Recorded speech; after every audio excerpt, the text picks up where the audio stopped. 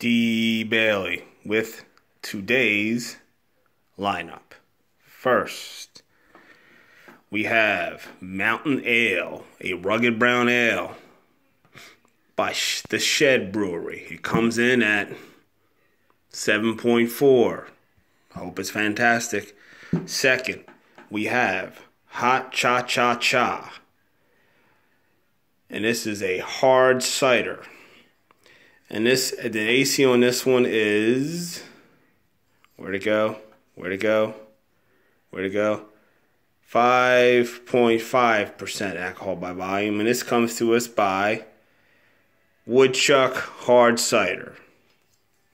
This one is supposed to be infused with red chilies. I think it might be fantastic.